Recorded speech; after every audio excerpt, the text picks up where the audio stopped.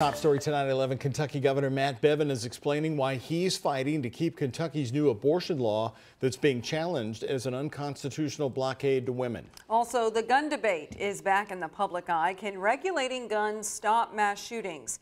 Well, Kentucky Governor Matt Bevin says no. There's a bigger problem, like zombies on television. Those were his words today. The governor talked to the conservative talk show host Leland Conway on Conway's Lexington radio program this morning and said new gun laws aren't going to stop the violence, but instead we need to look at America's culture of death in the media.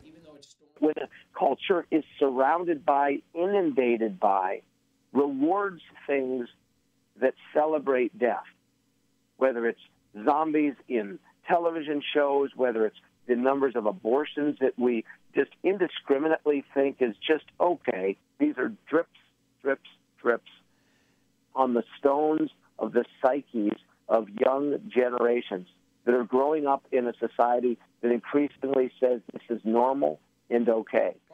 Bevin then, later in the afternoon, talked to Terry Miners on WHAS. Right now, the state is in federal court fighting to keep the state's new abortion law. Abortions still performed at the only abortion clinic left in Kentucky in downtown Louisville. An attorney for the ACLU says the Kentucky law would essentially ban abortions for women in their second trimester. But Bevin argues the law does not create a substantial obstacle for women who are seeking abortions. What we have said is that here in Kentucky, we don't believe you should be allowed to dismember a living child in the process of killing it. We're not saying you can't have abortions, although I would love to see that the case too. I really would.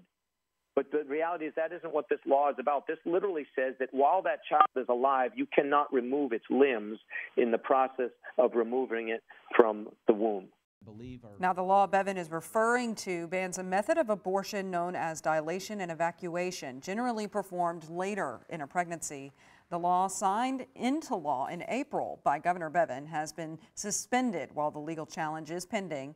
The trial being held here in Louisville is expected to last through the week.